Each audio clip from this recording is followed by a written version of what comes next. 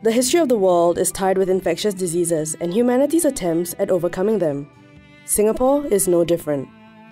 Throughout the major events of the past, such as the formation of the Straits Settlements, the Japanese occupation, independence in 1965, and years of nation building afterwards, Singaporeans have struggled against infectious diseases. Only our pioneers remember the difficulty of those times, the differences before and after the advent of antibiotics and vaccines. What were the infectious diseases afflicting Singapore in the past and post-independence, and how did we control them? Immunization, especially of the children, was a main factor in us eradicating the common childhood diseases. In addition, of course, foodborne, waterborne diseases were a problem when Singapore became independent in 1965. In fact, just before I came here to work in 1965, there was a huge outbreak of typhoid fever, where they had hundreds of cases, I don't know how many, about 300, where the medical superintendent had to talk to the medical director. Those days they were called medical superintendents of Tan Tock Seng, and could I borrow one ward just to house my convalescent typhoid patients. That was the setting when I came here. One of the hawkers who was responsible for the typhoid outbreak in 1965 was an itinerant hawker, and he sold cold drinks. So you can see his capacity for mischief was tremendous. This was the way they could earn a living. This is the only way they could actually do things. And they've been doing it for I don't know how long. And you know, they were itinerant hawkers. They would come to schools at recess and at the end of the day, and that's how they made a living. When I first joined the department, we had outbreaks due to things like salmonella, typhoid, pretty big ones and interesting ones. There was some outbreak in IMH. You can imagine how hard to control. But since then, I think the last interesting one was the paratyphi outbreak in 1997 or 1993. I can't remember. That was the last interesting one. In March 1996, there was a sudden increase in the reported cases of paratyphoid fever with no recent travel history, from fewer than 1 case per week to 10 to 14 cases per week over the subsequent weeks. The infectious diseases that most affected Singaporeans in the past were those associated with poor hygiene and crowding. These included the diseases such as typhoid, tuberculosis, and malaria, as well as the vaccine-preventable diseases of childhood such as smallpox, polio, and measles. I think from a historical perspective, I would say environmental sanitation is very important. That's when you get the clean water supply, refuse disposal, sewage treatment, and food hygiene. Well, I guess with the rehousing, when we got rid of the slums and people moved on to better housing, all the enteric infections definitely fell. Well, we recognize that we cannot continue the night soil bucket system. From the environmental public health point of view, it will be a disaster. We are building housing board flats. They are all very compact. It will be a very compact, densely populated city. And therefore, night soil inside the house is just impossible for us from the environmental public health point of view. Therefore, it is simply an imperative that we should get rid of it and lay sewers to every home in Singapore. The whole idea is the human waste, when it is produced, must be removed from the house, from the home, as soon as we possibly can for the highest standard of environmental public health. So we embark upon a massive program starting from the 1960s to lay sewers throughout the whole of Singapore so that every home will have a sewer and modern sanitation installed. And we succeeded in the late 1980s when the last night soil bucket came back to us. The other one would be access to antibiotics. I think that's something that we cannot take for granted. And thirdly, implementation of our immunization program. A very systematic coverage of the population and also the ability to make sure that every child and exposed person is also vaccinated.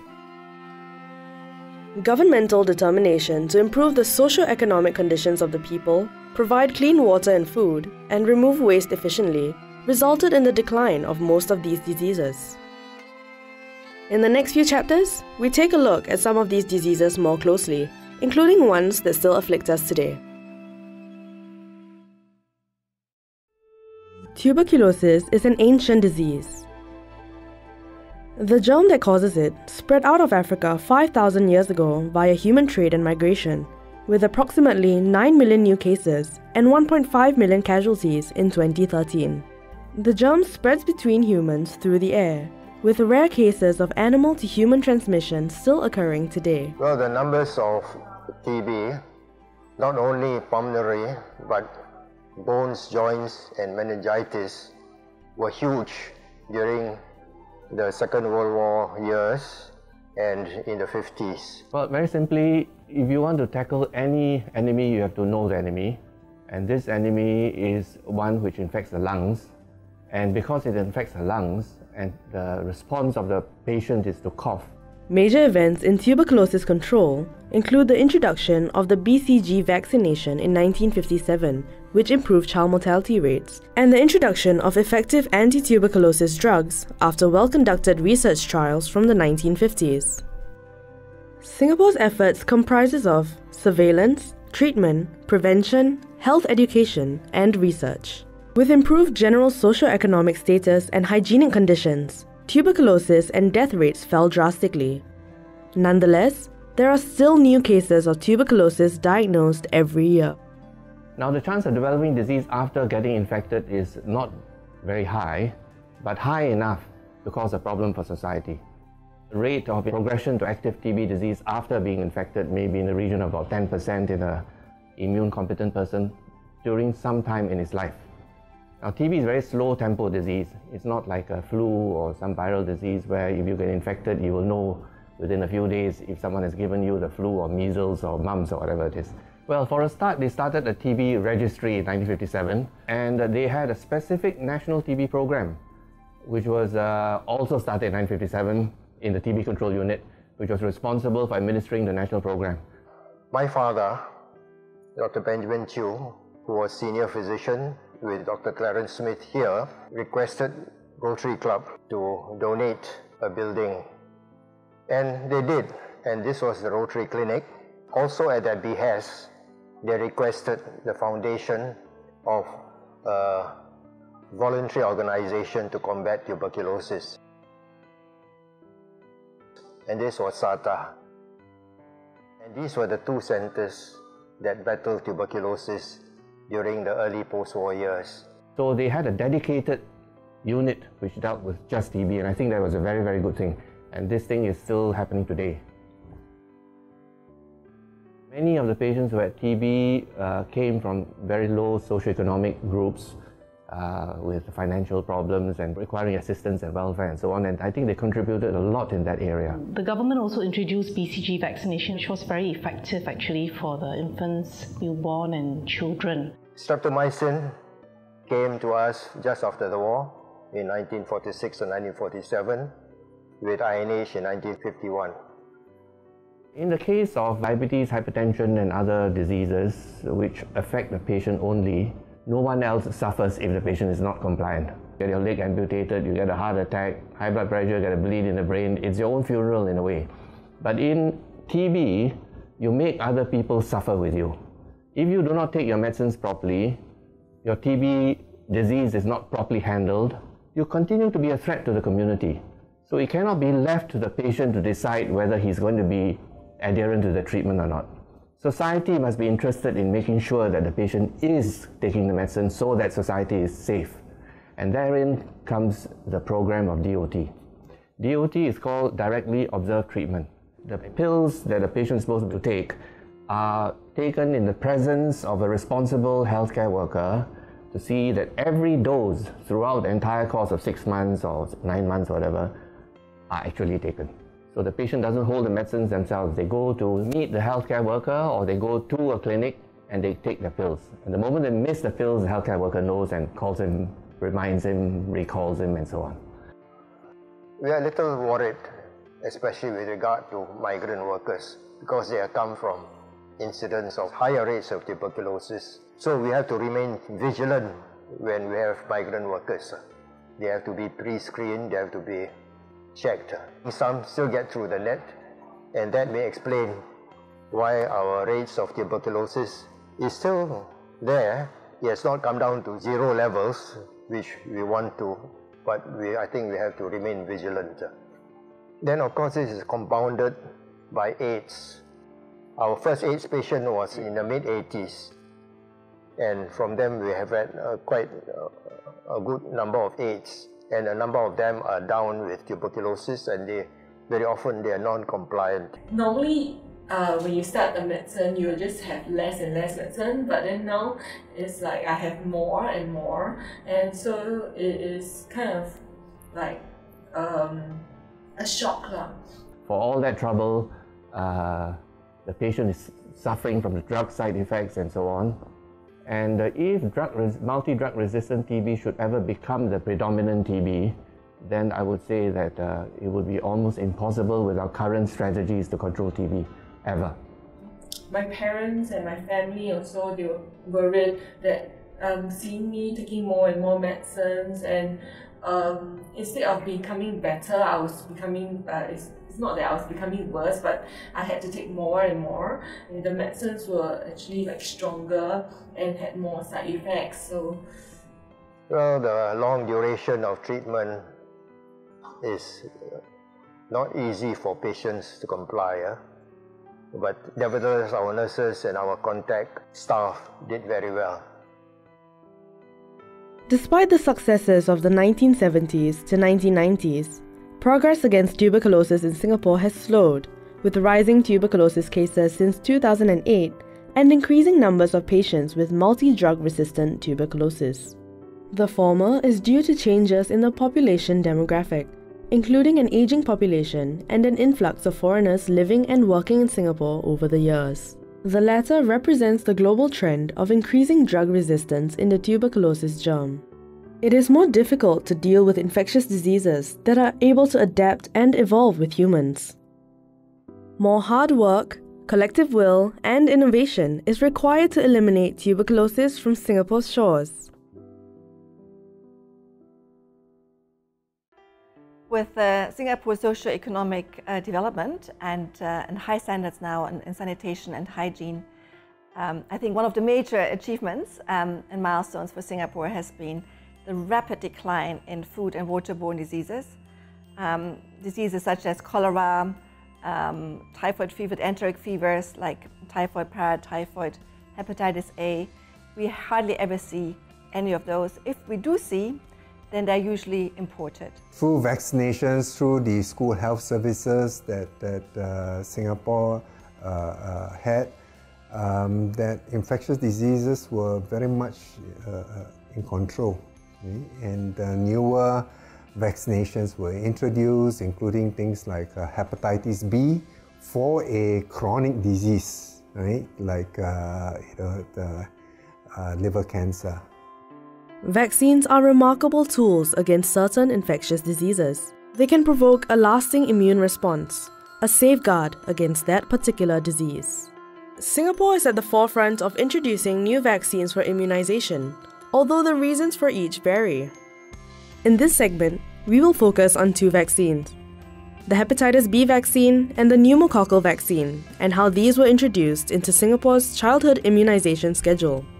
We are a WHO country, Other countries like Taiwan is not in WHO. America was too vast, but they had a lot of human rights, so they had great trouble in starting. Hong Kong did not have a national registry. So even Japan did not have a national cancer registry. Only Singapore had a national registry. So these are the reasons why WHO chose Singapore. We had the infrastructure, we had the people, we had the logistics to monitor. Monitor not just for 2 or 3 years, practically for life. When the pneumococcal vaccine for children became available in the year 2000, the Ministry of Health did not include it in our childhood immunization schedule at first, because of its high cost and questions about its effectiveness in the local setting. However, it was proven to be cost-effective by determined local clinician researchers. Since 2012, pneumococcal vaccination has been made optional in the childhood immunization schedule. So pneumococcal vaccination had already been practiced and adopted nationally in different countries, for example the USA, the UK and Australia. So we had published our own local study from the year 1997 to 2004, and we found that our local incidence of invasive pneumococcal disease was roughly about 14 per 100,000 cases. And so we also showed that the first generation of pneumococcal conjugate vaccine could actually prevent 78% of the invasive diseases and 84% of the strain-related, vaccine-related strains. So thereafter, the pneumococcal vaccine became incorporated in the national program from the year 2009. But in the year 2010, the coverage using the first generation had actually dropped to about 64%. So in the year 2011, we used the second generation of pneumococcal conjugate vaccines. In the 1970s, Singapore conducted hepatitis B vaccine trials and included it into the childhood immunization schedule when it proved effective. To lower the costs of purchasing it, Singapore successfully bid for the vaccine manufacturing plant to be set up here. Looking back over the last 30 years, this is one of the greatest achievements by Singapore. The success of the vaccination program, it's one of our greatest, I would say, greatest contribution to the world in terms of prevention of a very dangerous infection, as well as the prevention of a major cancer in the world, liver cancer. Hepatitis B is still a big problem in Asia and in Singapore, and Singapore introduced hepatitis B vaccine in 1987. And now we also see a massive decline in hepatitis B infections in that age group. We were able to introduce it into the existing vaccination of childhood. No one at that time knew how to do it. They had done pilot studies, like we have done pilot studies. We have vaccinated children to see whether it's safe or effective. Our next thing is you really introduce into the existing immunization program where within the whole country you have to get everybody coordinated doing the same thing, knowing when to do and what. And also to find out whether your BCG, your triple, your diphtheria, tetanus, whooping cough effect will be diminished by the vaccine or increased, or more side effects of it. No one knows also, no? But we dare to go ahead and do it and watch and monitor. And by the grace of God, we had no disasters for 25 years. Singapore has been remarkably progressive over the years in being an early adopter of the various vaccines. And some credit for this must surely go to local doctors and public health officials who have done the hard work and crunched the data to show that these vaccines will actually help protect the public.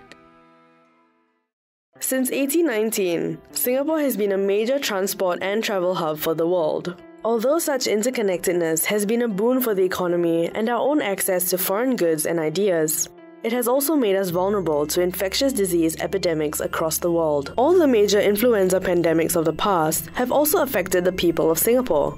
In fact, Professor Lim Kok An of NUS did us proud in being the first to identify the novel influenza virus that caused the Asian flu pandemic of 1959.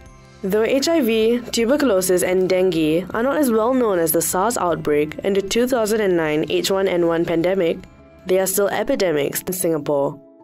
So for SARS, we use established public health methods to detect cases early, isolate them, carry out contact tracing. I think for dengue and chikungunya, both are vector-borne conditions. So first of all, I would say that it is not solely a medical issue. It is a multi-sectorial issue that we need to work together with colleagues from other fields. We've also had this task force since 2003, and we've never stopped working since then. We've been meeting regularly, quarterly, to review our plans, to practice, exercise, and making sure how we can be better each time. Epidemics can either be rapidly spreading or slow. The latter are often insidious and are not easily recognized or contained, because the time frame of their spread results in their not being in the public consciousness. I remember that we were at the infectious disease round, which is held weekly on Fridays, and we were reviewing a patient that had severe community-acquired atypical pneumonia. And I think this incident actually kick-started a lot of the SARS research. Scientists were able to isolate the virus, and they eventually released the whole genome sequence of this virus, and I think that opened the way for a lot of the subsequent work on SARS. Many people in Singapore still remember the SARS outbreak in 2003, and perhaps the influenza H1N1 pandemic in 2009.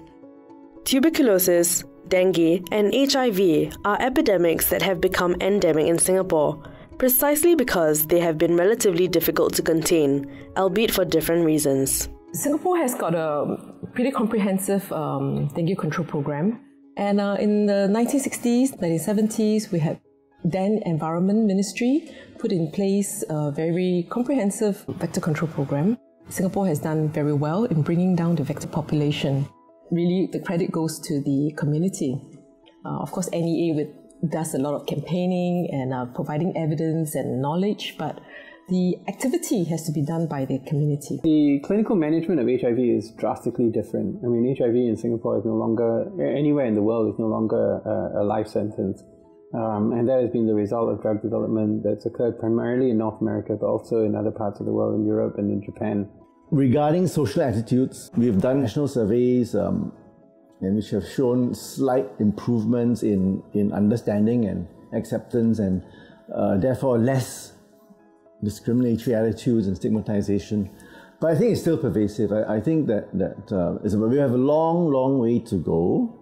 In terms of coming to find new jobs, I would say that I'm always checking out with Evin whether have he come across cases whereby there's discrimination, because I really scared I will be discriminated. All the diseases mentioned above, except for tuberculosis, are caused by viruses. H1N1 is an influenza virus, and pandemics arise when influenza viruses of humans and animals, such as birds and pigs, merge or reassort, forming novel influenza viruses that we lack immunity against. SARS and MERS are caused by coronaviruses that likely originated from bats and were subsequently transmitted to humans. These are examples of zoonotic diseases, the term meaning infectious diseases that spread from animals to humans. In 2005, we had cases of avian influenza from Indonesia, and that's when all our labs also started to get themselves prepared for a pandemic with exercises. We set up PCR tests for influenza. The HIV virus is different from the other viruses listed above, in that it spreads via sexual intercourse or contaminated blood products, and the disease often takes years to manifest. What are our lessons and experiences from these modern epidemics? I think it would be very useful to set aside funds specifically for infectious disease or microbiology research, because when there's no outbreak happening, people tend to forget how important infectious diseases are. The lesson for that is that we must make sure that all countries have good public health so that they can detect and respond to infectious disease outbreaks when and where they occur. We'll never know when's the next outbreak, so this is where it makes sense for the infection prevention control program to be robust, to be updated what's going on, and to have an ongoing kind of a program of vigilance and readiness. Singapore has been remarkably successful against many modern epidemics.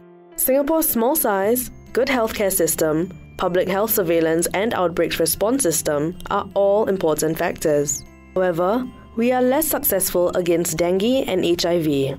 Continued public education to reduce the stigma of HIV and support for the continued medical treatment remains important. Concerted attempts have not altered the endemic and outbreak cycles of dengue, but other approaches, such as Wolbachia-infected male mosquitoes and dengue vaccines are being considered.